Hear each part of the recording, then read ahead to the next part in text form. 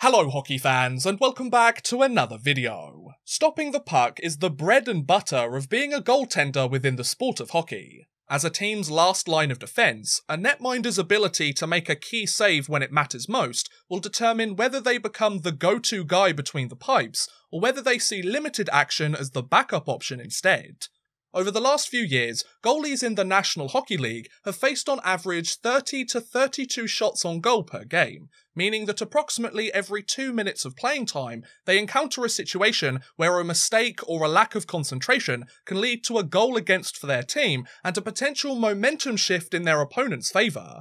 Some nights can be quieter or busier than this, of course, but more often than not, NHL netminders face enough chances to keep their heads focused in the game, while also getting regular intervals to reset before the fun begins all over again. However, during the league's modern era, one goalie stopped more shots in a single game than anyone else. This is the story of Ron Tugnutt and the 70-save performance. In order to tell this incredible tale, allow me to take you back to June 21st, 1986, when Canadian goaltender Ron Tugnutt was taken 81st overall at the 1986 NHL draft by the Quebec Nordiques.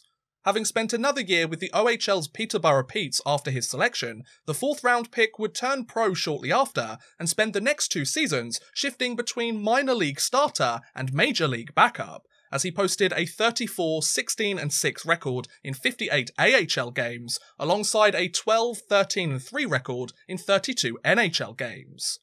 Though he would suit up in 8 more minor league games during the following 2 years of his career, by the end of the 1980s, Tugnutt would spend most of his time in the bigs, having earned a more permanent position on the Nordiques roster. During the 89-90 NHL season, Tugnutt would take to the ice in 35 games for Quebec, but would struggle to help the team find any lasting success, posting a rather terrible 5-24-3 record, a 4.61 goals against average, and a .859 save percentage.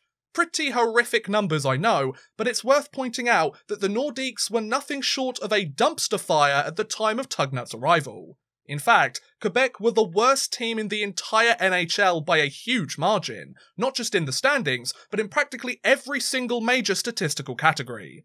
Tugnutt's 5 wins that year actually led all goaltenders on the Nordiques roster, so you could argue that he did the best he could given the pretty dire situation he found himself in. Unfortunately for Quebec, the following 1991 NHL season picked up right where the prior year had left off for them.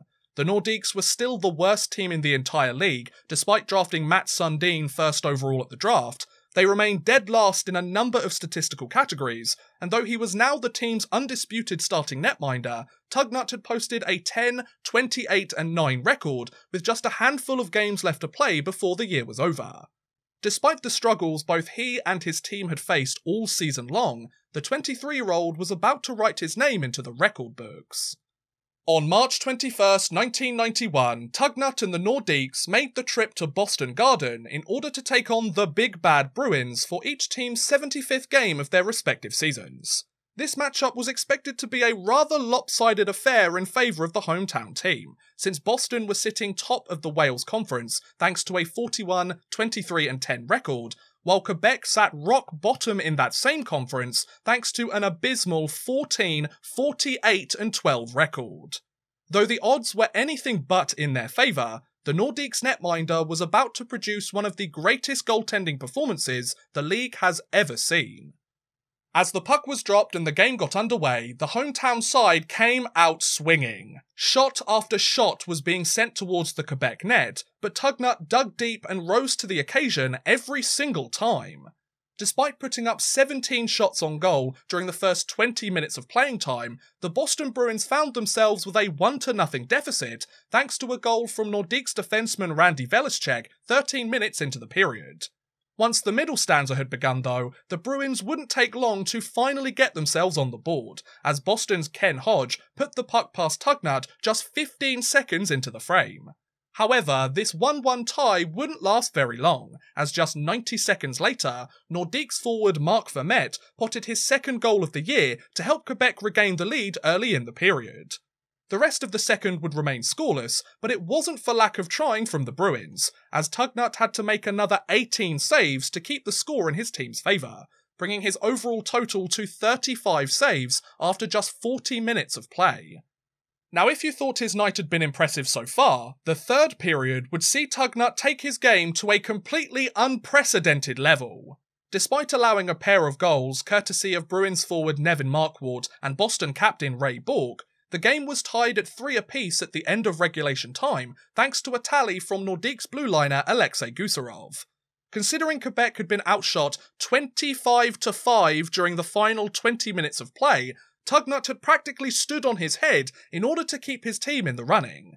Due to the league's rulebook at the time, a 5-minute overtime period would be played in order to try and break the deadlock, but if neither team scored, then each side would be awarded a tie.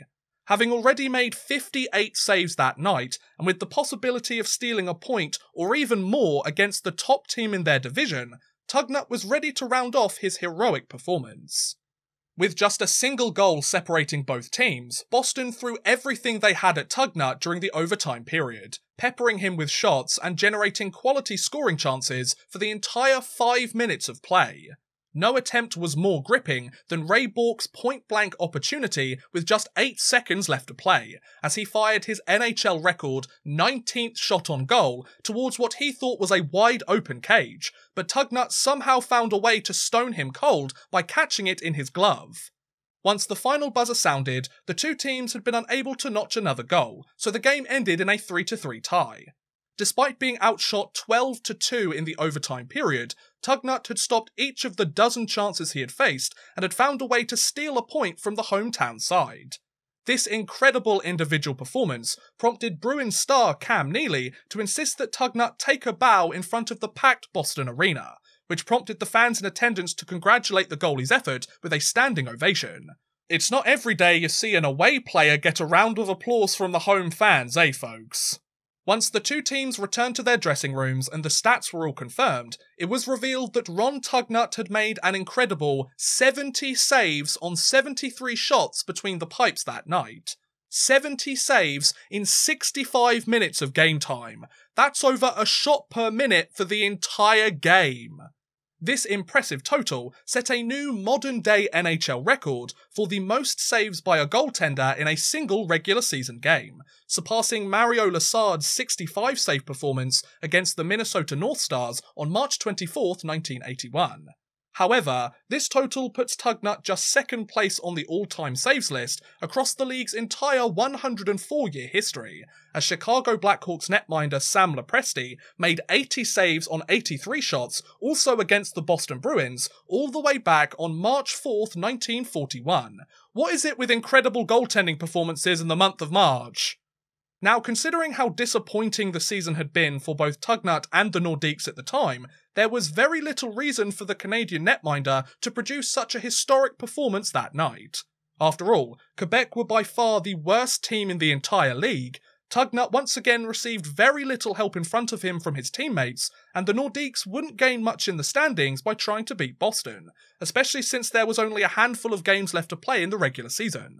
It would have been very easy for Tugnutt to go through the motions, take another loss and move on to the next game in the schedule. Yet despite all of that, for one night in 1991, Ron Tugnutt decided to carry the entire Nordiques organisation on his back, show the league that he could rival one of the NHL's best teams almost single-handedly, and produce one of the greatest goaltending efforts the National Hockey League has ever seen.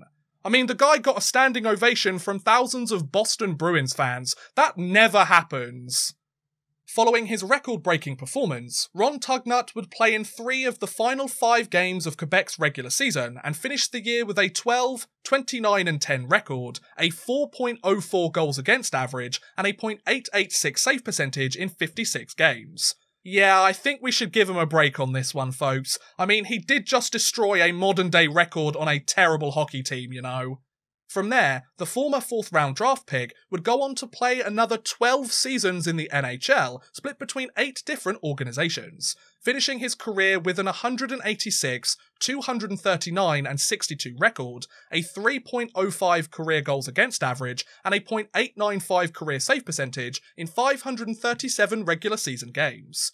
Not the greatest numbers you'll ever see in the NHL, but this lengthy stint in the best league in the world did yield Tugnutt a couple of 20-win seasons later on in his career, along with several honours and accolades as well.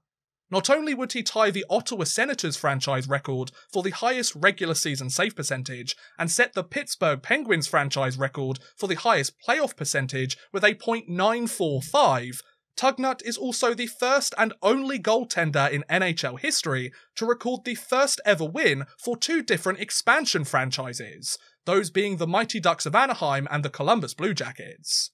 Interestingly though, Tugnutt would somehow produce another 70-save performance during his NHL career, this time during a playoff game on May 14, 2000.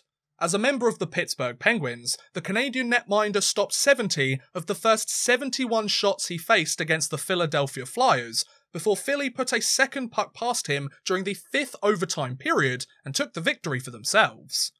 After suiting up in 11 games with the Dallas Stars during the 03-04 NHL season, and with a lockout looming on the horizon, the 37-year-old netminder decided that it was time to call it quits on his career, as he announced his retirement shortly after the season had come to an end. Once he had hanged up his skates for good, the former 4th-round pick would spend a few seasons as a colour commentator for CBC's Hockey Night in Canada, before joining his national team's under-18 programme in order to serve as a goaltending coach.